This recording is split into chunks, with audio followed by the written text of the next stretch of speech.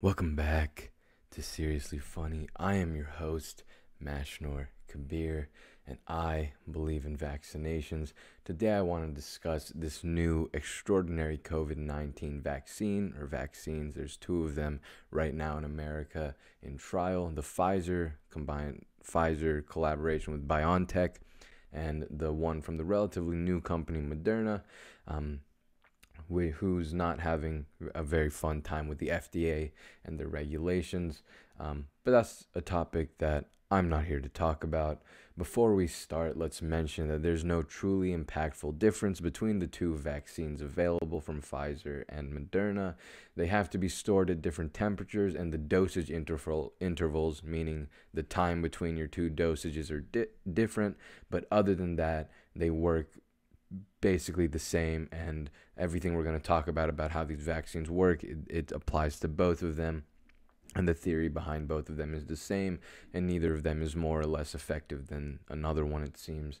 So I also want to quickly mention that vaccines are probably the most impactful invention in all of humankind, and the COVID-19 vaccine may be the start to an amazing, safer, and cheaper wave of vaccines to come.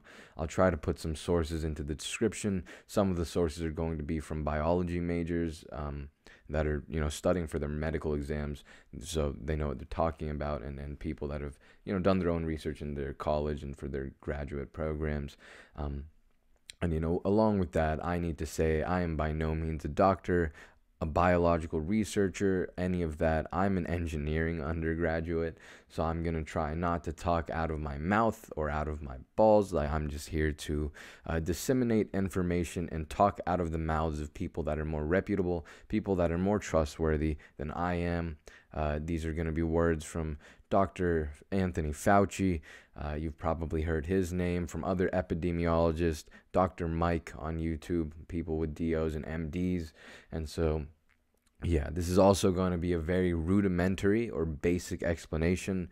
No galaxy brain, 800,000 IQ, God tier level research information is going to be in this podcast episode. Getting into that just gets into levels of biology that I haven't studied, and levels of biology that are extremely incredible, and talking about it is fun, but to get the understanding of how this vaccine works, we don't need to go that far. And so with that, first let's discuss about some biology, somewhat basic biology. So most people listening to this episode probably know the general layout of an animal cell, a fun circular shape with other fun shapes in it. The ones that matter, the fun shapes that matter inside of our circular shape, is the cell nucleus, which is a ball that stores the cell's DNA, or deoxyribonucleic acid, which is the cell's genetic material. Your DNA, you probably know, this is your genes, this is what makes you physically. Then the next structure that's fairly important are the ribosomes, and these are small circular structures in the cytoplasm of the cell that make proteins. They use mRNA strands to make proteins, and mRNA is going to become more important. And then there is the star of the show, which is RNA, or ribonucleic acid. Specifically, messenger RNA is the one that we're going to really focus on today, which is also known as mRNA.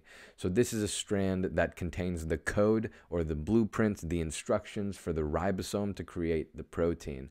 This thing runs through the ribosome like a machine, and the ribosome reads it and says, all right, I know what to do. It makes the protein, and boom, boom, protein is made by the ribosome. Again, that's really basic. If you want to know how this happens, there's like transcriptions, it's big words and big things that happen. All right, if you want to know, Google it. It's really cool, but it's not going to be completely necessary to understand the basics of this COVID vaccine that we're going to talk about today.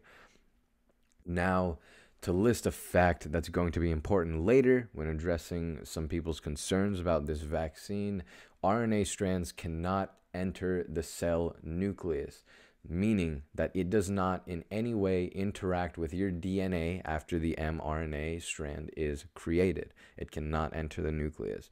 And so, while we talk about biology, let's explain how viruses work and how the body reacts to viruses in a general sense, outside of simply the SARS-CoV-2 virus. So, Viruses are a tiny organism, tiny microscopic non-living organism, because they're not able to produce their own protein or produce their own energy. And because of this, they're non-living. And so these viruses have two basic components usually: a nucleic acid, which is going to be either a single RNA strand or a DNA strand. Most viruses use RNA. There's not many DNA viruses out there. And other than their nucleic acid, the second component is going to be a protein coat, which the virus is going to use to attach to a cell in your body. Viruses are parasitic organisms, meaning they need a host in order to proliferate or procreate. And the way they do this is they stick onto your body or onto your cells, and they kind of inject it with its own genetic material, and magic happens. We'll get into it.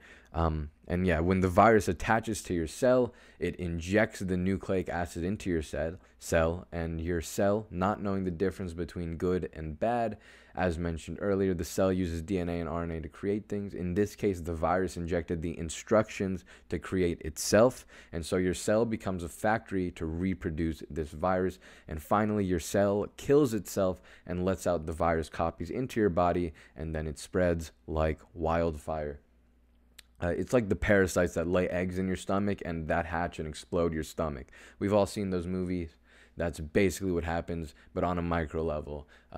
If you watch videos, I mean, yeah, really great stuff. It's pretty incredible. But yeah, not a good time. The viruses basically hijack your cell and make it into its own factory. And then that gets bigger and bigger as the virus spreads through your body. And of course, after, again, a lot of micro things, the immune system is an extremely complicated system, and we're going to just barely touch on it here, right here. So yeah, after your cell goes boom boom, and after this production things start, some alarm bells will ring because of the cell membrane has some cytokines and other things going on in there, and other cells in your body, which is going to be a group of cells specifically, and it's an extremely complicated group of cells. These are probably one of the most complicated things or complicated what would you call it, processes that go on in the body. And this process is going to be and this group of cells, or at least they're called the immune system, right? And so this immune system is going to act when these alarm bells ring. And so this is where we simplify the story to an absolute 0-year-old information, smooth brain type of information, okay? This is by no means what is the only thing that happens. It's extremely complicated. If you want more details, watch a Kurzgesagt video or a crash course video. Anyways, after the alarm bells are rung, after a lot of things happen, these fun cells called B cells or memory cells come around and shoot some antibodies, which are proteins created by the immune system to fight the virus. The virus infected cells and these B cells that contain the antibody instructions then earn their name memory cells by vibing in your body and your system after the virus is killed, ready to activate again at some point later in your life or some point later in time. If the virus ever tries to get in again, they'll activate and make sure the virus doesn't actually make you clinically ill. The virus may enter your system, but it'll get quite quickly annihilated. So it won't actually do anything to you. And so, yeah, again, this is really grossly oversimplified, but that's how viruses usually work. And with that, we can talk about how vaccines generally for the past 223 years have worked. The first vaccine was the smallpox vaccine by Edward Jenner, I think. I think he pulled it out of a cow or something. Great guy. Again, this is like the most impactful invention in human history. Impactful meaning it's probably saved the most lives in all of human history of any invention. And so vaccines aim to do one thing, and that's to give your immune system a jump start for viruses, so that when viruses or bacteria, when the viruses show up, your immune system is prepped and ready and kills the virus before it can cause noticeable harm to the body. The way we do this is usually by taking the virus we're attempting to inoculate or make or immunize to. And we create a weakened version of that virus by either killing the virus and injecting it into the body, freezing the virus and injecting it into the body, ripping the virus into pieces and injecting it into the body, or even just by creating a literally just weakened version of the virus in a lab. And so that's how most viruses these days work. And by injecting these invaders, these like innocuous invaders that can't really do harm to the body, our cells will still fight them. And after fighting them, those memory cells we talked about earlier will form and make it so that if the full virus shows up later, we already have the antibodies and the body will automatically and swiftly kill the actual virus if we ever encounter it. And boom, boom, vaccination successful. Some memory cells need to be replenished, others are there for a lifetime, often depending on how much effort the body took to fight the original virus. This is why oftentimes there's going to be multiple doses for the vaccine. When you're a baby, you have to go to the doctor quite a few times within the first year of your life for a few vaccines, but that need to be taken at certain intervals, similar to how this COVID vaccine has two dosages, and we'll talk about that in a minute for why that is and what each of those dosages do. And so these vaccines work and they're absolutely fantastic. Again, one of the greatest, most impactful innovations and inventions in all of human history. However, there is still a virus injected into you. What if we could completely remove the risk of having any symptoms or having any ill effects of the actual virus being put into the body and enter these new vaccines? And one of these are going to be the SARS-CoV-2 vaccine that we have created in the past 12 to 10 months. And so now we can talk about how does the SARS-CoV-2 vaccine work. As we went over in the beginning, a virus generally has a protein and a nucleic acid. The common name for the COVID-19 virus is the coronavirus, named for because of how the virus looks. If you've seen a picture of the coronavirus, corona meaning crown in I forgot which language. I think it was Spanish. I'm not sure. But yeah, the virus is a circular shape that has these really fun spikes coming off of it. If you haven't seen a picture, you can Google it. You've probably seen a picture and you don't know, but yeah, there's these like spikes coming off of it. And that spike is the protein that the coronavirus uses to stick to one of your cells and then inject its genetic material into you or into your cell. Also, as we talked about, protein is made by ribosomes using the instructions of an mRNA strand. So the two prominent COVID-19 vaccines use a synthesized or lab-made mRNA strand from the coronavirus that contains the instructions to build the spikes referred to as the spike protein. The mRNA strand is referred to, or the instructions on the mRNA strand refer to the quote spike protein, end quote. And so this mRNA strand is injected into the body, coated with a substance to make sure that enzymes in the body don't automatically just annihilate the strand. The strand then travels through the bloodstream and like the turtles in Nemo, and when they finally find a cell, the cell will gobble it up like a nice pasta noodle, and then the ribosome runs this strand like computer code, and your cell, instead of creating the entire virus, which we learned viruses do, the cells only create the spike protein that can't actually do any harm whatsoever to your body. And so the immune system can, however, still acknowledge that this thing that was built by your cell is a foreign intruder, and your body will react to that and make the antibodies and react to it as if it were a virus or an intruder that needs to be handled. And so the antibodies are made. And so, again, there is no live virus entering the body in any way, shape, or form. There's no possibility in any way, shape, or form to get the virus or to have symptoms of COVID-19 after taking this vaccine because, again, there's no virus actually being put into the body. It is simply an innocuous, non-harmful mRNA strand that is put into the body, and that mRNA strand cannot harm you or do anything ill to you in any way, shape, or form. There's a very, very, very slight chance you can have an allergic reaction, but out of the few million people that have gotten the vaccine, I think only like the amount of people that have had an allergic reaction have been in the single digits, and those people have all been treated and they're fine. I think 8 people have had a problem with the vaccine out of the millions that were treated, and we'll talk about that more in a minute.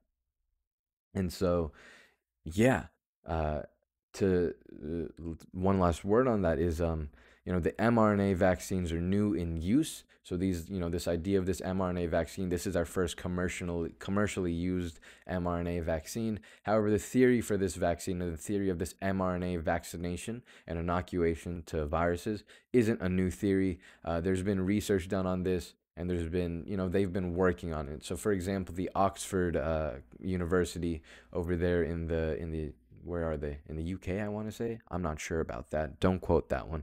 But yeah, they've been working for a few years now with a program to fight, quote, pandemic X, end quote, meaning that they're prepared for some random pandemic that might have happened. And so we were a few steps ahead on this COVID thing.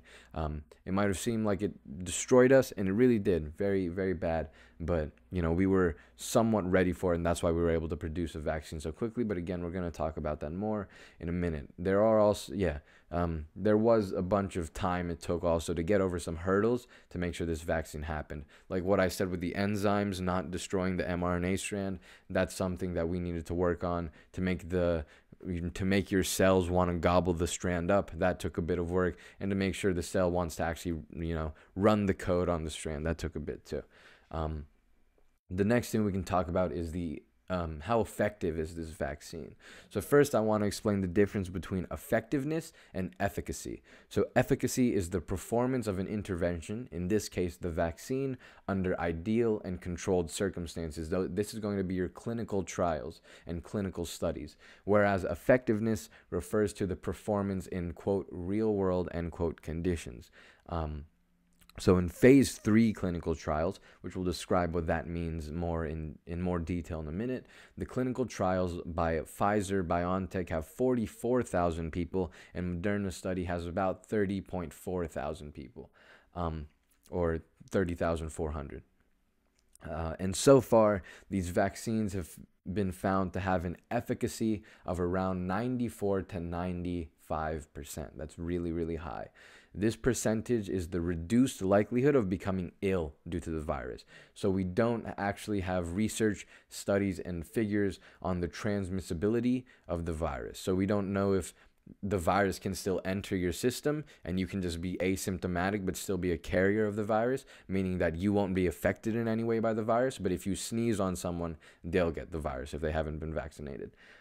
So transmissibility will be seen in the real world when, as this vaccine keeps getting injected into people. So please keep your mask on after being vaccinated. The vaccination does not completely make it so that you cannot spread the virus. And there's also a slight chance that you're in that unlucky 5% that isn't going to be inoculated. So keep your mask on even after being vaccinated for a while. Herd immunity will be reached at 70 to 85% of the American population vaccinated.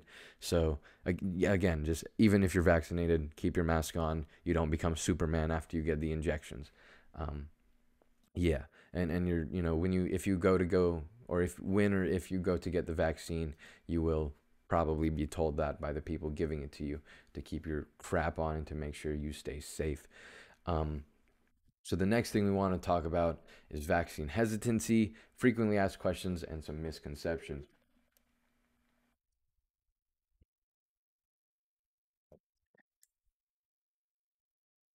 So this vaccine is different, and due to the speed of its creation and the emergency use authorization, there's a lot of questions, misconceptions, and possible vaccine hesitancy.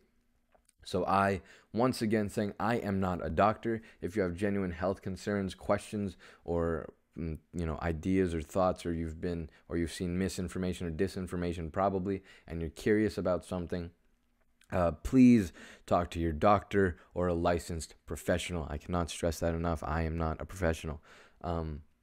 But a lot of frequently asked questions and common misconceptions have been answered by the CDC, by a Stanford faculty epidemiologist, by Dr. Anthony Fauci. And so, listening to the things that they've said, I will be addressing those contentions with what they said here. So first, why are there 2 doses? Again, having multiple doses of vaccines are really common. This is not the first time this is happening. This isn't because the vaccine is an mRNA vaccine or anything. Most vaccines just need multiple doses because we are putting a weaker version of the of the virus into your body. So we need to make sure that those antibodies and those memory cells are strong and they last for a while in your body. So Due to the nature of memory cells and the mRNA technology, the first dose lets your body create the initial antibodies and memory cells that your body needs. And then the second dose ensures that first dose creates about a 50% immunity. And then the second dose ensures that the antibodies are strong and that they last for a while. And that's what brings the immunity number up to 94 to 95%. This isn't uncommon. Most vaccines, again, require multiple doses, sometimes more than two. So this vaccine being two, it's actually not that high a number. One of the reasons that the flu vaccine is going to have one is probably because we have to get a new one every year. So our antibodies only need to last for like about 1 year because the virus is going to evolve and we'll need a new vaccine the next year. Um, so yeah, this is double dosage thing. It's nothing to be worried about. It happens pretty quickly. Again, most vaccine dosages are going to be within the span of like 2-3 months. This vaccine has two doses within the span of, depending on which one you take, the Pfizer BioNTech or the Moderna one, about 1 month, maybe 1.5 months, a few weeks between your dosages. So it's not that slow. It's a pretty quick time to get completely vaccinated, and then it takes a few weeks for your body to, make what it needs to make. The next question that is asked by some people is, will the vaccine give me COVID? No, this virus isn't actually being injected into you, only an innocuous protein. Well, that's not even being injected into you. An innocuous strand with instructions for a protein is being injected into you. The only thing that's going to be made by your only thing that's going to be made by your body is going to be a small piece of protein that can't actually do harm to your body. This vaccine, yeah, it's pretty incredible. It's like we're intercepting a telegram in World War II and being prepared for an enemy attack. That's basically how this vaccine works. And yeah, the vaccine isn't going to give you COVID in any way, shape, or form. So then another question that some people are wondering and that a lot of doctors will get asked is the vaccine toxic, or does it contain any toxic chemicals? The list of ingredients is both public and short. So if you want to look it up, the CDC lists out from both Pfizer, BioNTech, and Moderna. They're probably, I think, required to list their ingredients for the virus or for their vaccine. Sorry. And if you want to go see the ingredients, go look into the ingredients. Some of the things that people are worried about the most are mercury or aluminium or aluminum. And within both of these vaccines, there is no mercury and there is no aluminium. No toxic chemicals will be going into your body. So no, the vaccine is not toxic.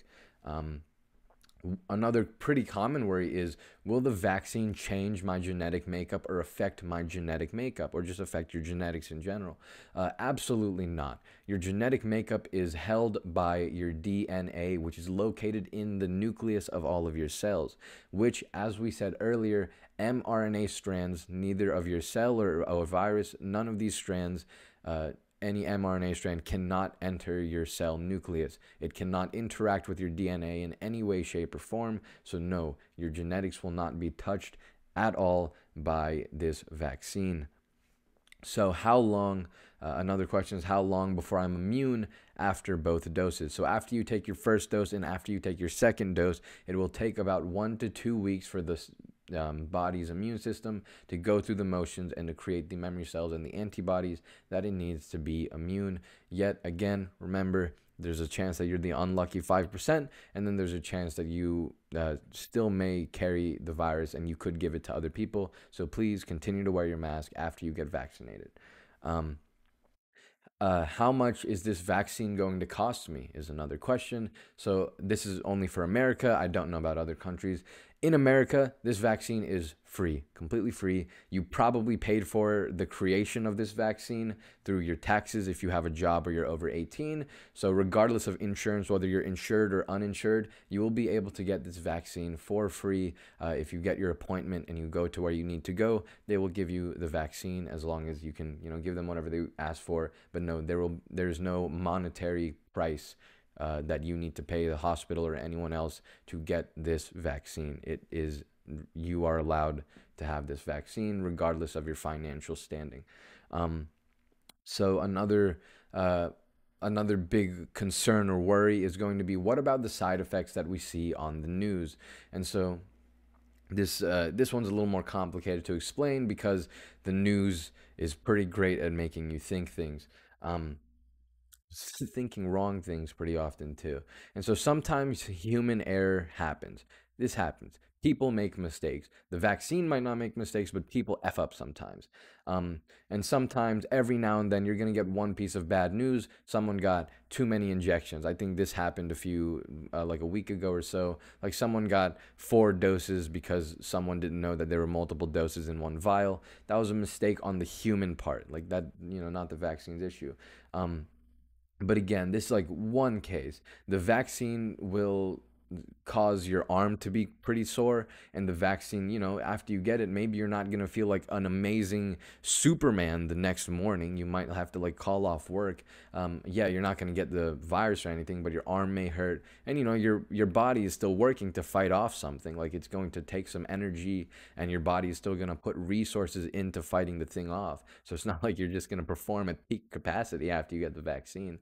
um, However, the vaccine has been distributed to about a few million people at this point, and the number of people that have had a problem is within the single digits. I think about 8 people as of last week.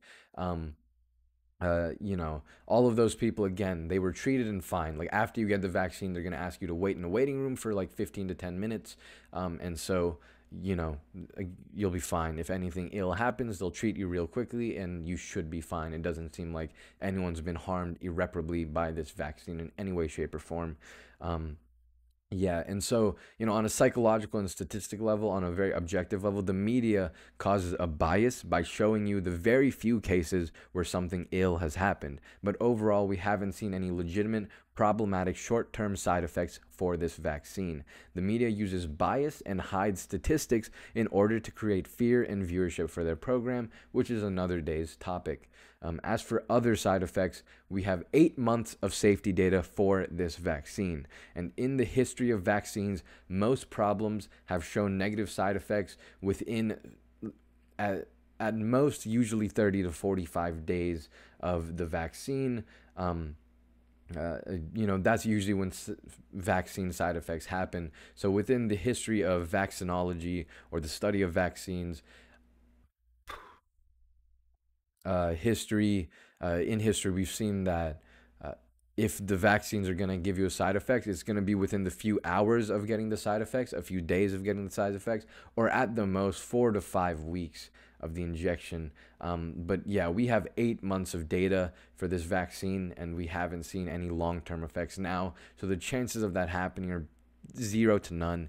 It's not likely that 5 years from now you're gonna have some random side effect. It's just vaccines don't work that way. It seems we haven't ever seen evidence of that. Um, and as for stories about old people, this is one thing that people may say, like, my grandpa got the virus a week, and my grandpa got the vaccination, died a week later or a month later. So if you're old, your chances of dying are quite significant. Like you might, if you're 80 years old, like there's a it's fair chance that the next month you die. That's not to be pessimistic or rude. Like, if you're old, you're gonna die. Like that's how life works.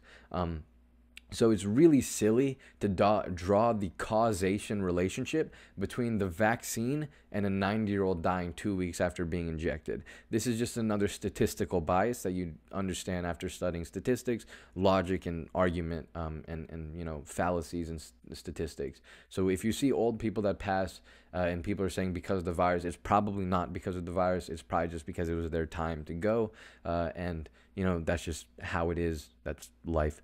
People pass away. But yeah, long story short, we haven't seen any serious problems at this point that should worry you about the vaccination. Along with that, we're still following people and still checking the safety. Again, the phase 3 clinical trials and studies are still going on right now, and we're still following these people. And so the information is still coming in. So, keep up to date. And again, talk to a professional. And then one thing that's really important to talk about are, some people are anti-vaxxers. These people are going to be, don't vaccinate your kids. Don't vaccinate anyone. Vaccinations they're the worst thing ever. I highly recommend you never go down this rabbit hole. It's a really bad idea. It's going to cause you problems and it's going to kill people, quite literally. That's not an exaggeration. People will die and people have died because of this anti-vaxxer movement thing. Um, the amount of lives that have been saved because of vaccines is innumerable. It is in the millions. And if you consider the time of its creation now, I wouldn't doubt if you could get in the billions. I couldn't find evidence for that, but all the studies were between like the 1900s and now, and the vaccines were first created in the 1700s.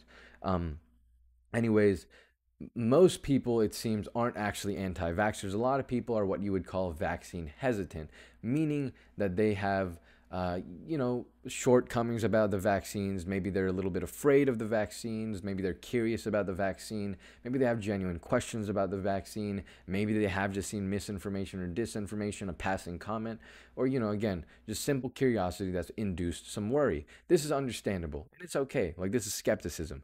However, again, it's really understandable that some people are not against the vaccine, but they're just hesitant to get the vaccine because it was made quickly, and it's still being in trial. Like, how did this happen? And maybe you heard something. um, and one of these big issues, one of the big things that causes hesitancy, is that the vaccine was developed in 10 months when it normally takes about 10 years to develop a vaccine. The reason that this happened is because we, as a race, as a species, instead of a nation, we all work together. Again, like Pfizer, I think, is an American company, and or BioNTech, I think. I don't know. Anyways, Pfizer BioNTech is a collaboration between Germany and, I think, America. And so, like, and then a bunch of other places. Like, the world came together to work on this. Scientists from every place came together to work on this. Along with that, we put an enormous amount of resources and money into this problem. See, and that's how it worked. And also, as we mentioned with Oxford, they already like had some sort of preparation for this. They had research behind this and what we should do if a pandemic were to occur. And so we had an idea for, how to quickly react. And so we were able to react quicker within the 10 months here of this vaccine. And so, honestly, the question really shouldn't be that, how we shouldn't worry about how this vaccine was made in 10 months. We should actually worry about why other vaccines take 10 years. This vaccine it doesn't show worry. It should show you how amazing people can be, how amazing humanity can be, and how amazing science can be. This vaccine is proof of incredible feats. It's not something to worry about. And also, again, it's okay to be hesitant about vaccines. It happens. I was also vaccine hesitant before doing all of this research. I was like, man, they made it really quickly. Like, I'd like to wait a month or so before I get this vaccine. Now that I've done all this research, most of my questions have been answered. All of the questions that you have about this vaccine, there are answers to those questions. So, and if you want those answers, hopefully some of what I've given you here have given you some soothing to your worries. But if you still have questions or you want to talk to a licensed professional, please go talk to your doctor or licensed professional if you have questions or worries that were not covered here or that you're still worried about, because I am just an 18-year-old that did research.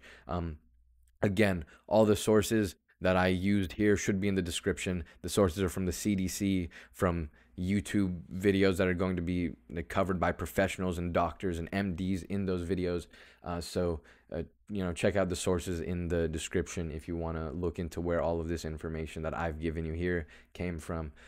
Yeah, again, if you are hesitant about this vaccine, please talk to your doctor or a licensed professional, and they should help you calm your worries. Again, I was also vaccine hesitant before doing your research. It's completely understandable and completely okay. You shouldn't be judged for being a vaccine hesitant. Being an anti-vaxxer is one thing, but vaccine hesitancy is just simple fear and simple worry and just concern. So, that's all cool. The next thing that's curious that I would like to talk about is vaccine testing and clinical trials, and how this works. And some people worry about safety of the vaccine because how these studies are happening right now, especially with this emergency use authorization, or the EUA. To go on with vaccine hesitancy, yeah, we can talk about these safety trials some more. So there are 3 clinical trials or phases for vaccines to be authorized by the FDA. This is American, by the way. I don't know how the processes work in other countries. This is in America.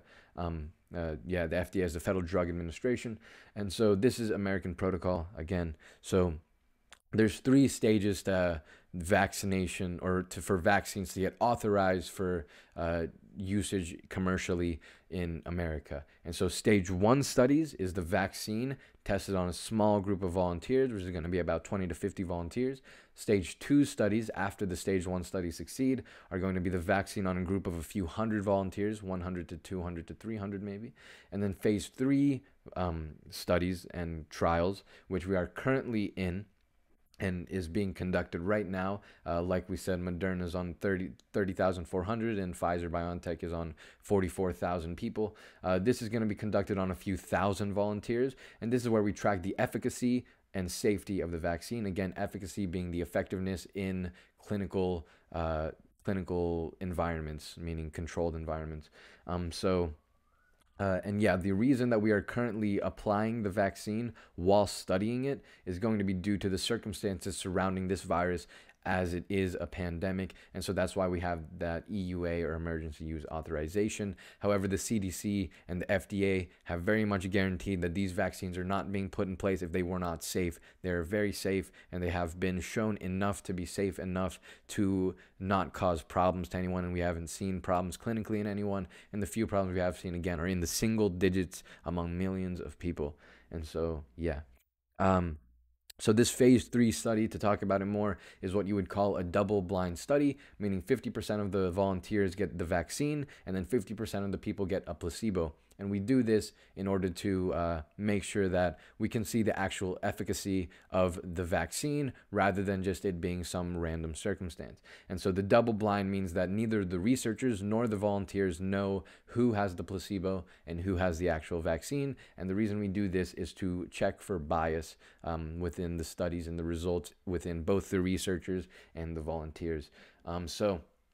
And yeah, the reason that this vaccine is put on an emergency use authorization, or an EUA, is again due to the pandemic nature of this virus. This EUA does not mean that this vaccine is not safe, but it helps remove some of the paperwork, bureaucracy, red tape, whatever you want to call it, for the vaccine to get to the market and get to you and me. So yeah, it really just, it removes some of the paperwork required, but all the testing that needs to be done is really there. And for it to get approved completely, that's going to be happening right now as companies and the FDA are conducting their trials and having talks about their vaccines and showing the results here. So yeah. And one thing that I want to talk about personally is the future of vaccines. So this is kind of just my opinion. This is where we stray off the sources and off of the clinical stuff, because this is just my thoughts here as someone who's interested in the future of technology all the time. So these mRNA vaccines, this is the first mRNA vaccine that's commercially used here. So this mRNA vaccine is actually cheaper to create because we're just synthesizing a single strand of RNA. Of mRNA. They're also quicker to produce. And for example, like the yearly flu virus vaccine that we make, they have to be fermented in like effing eggs, and they need to be like taken care of for a few months or weeks. Like it takes a while to make those vaccines, and it takes a while to make a lot of those vaccines. It's also a lot of like labor and hard work to make those vaccines. But these mRNA vaccines, these synthesized mRNA strands, we can do this at a very large scale at a much cheaper price than what we've been doing to now. And so with those factors, I think that these mRNA vaccines will be the vaccines of the future. They're safer because there's no live virus, and they're showing very high potential and great efficacy. Again, 94 to 95%. That's pretty good. I didn't look at what the percentages are for other vaccines that are used with live viruses being injected in.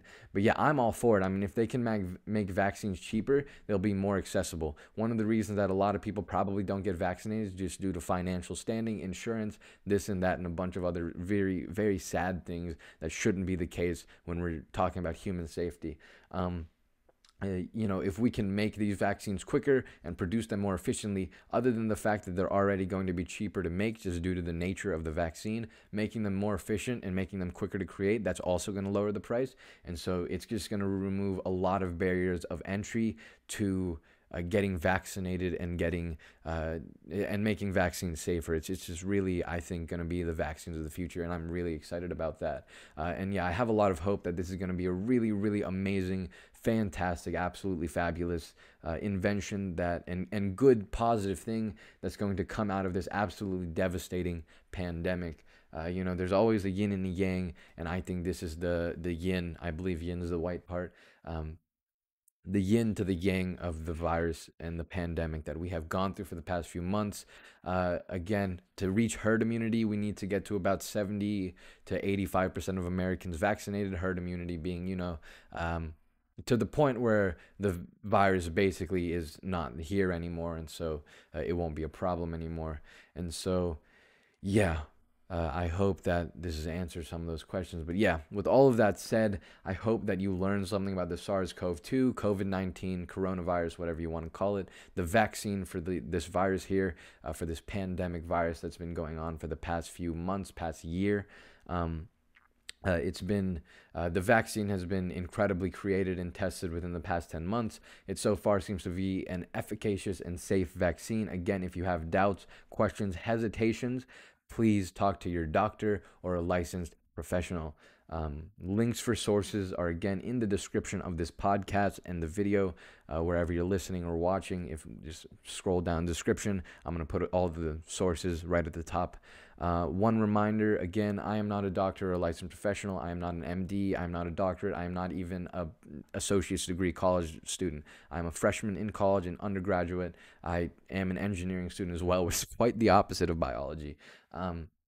So yeah, this is purely all meant to be educational, and I checked through multiple human sources studying biology and studying for medical school. They're very reliable, and overall, I hope you enjoyed this episode of Seriously Funny.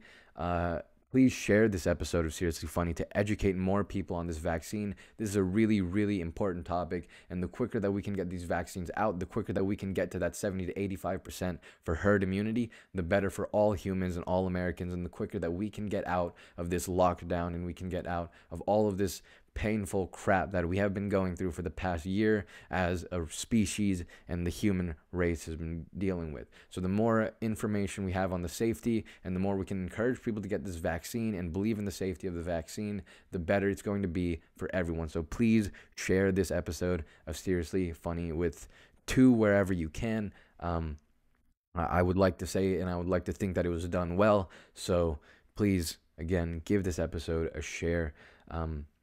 The more people that are educated about this, it's going to be the better. Again, we need around 70% of America to be vaccinated to get to herd immunity.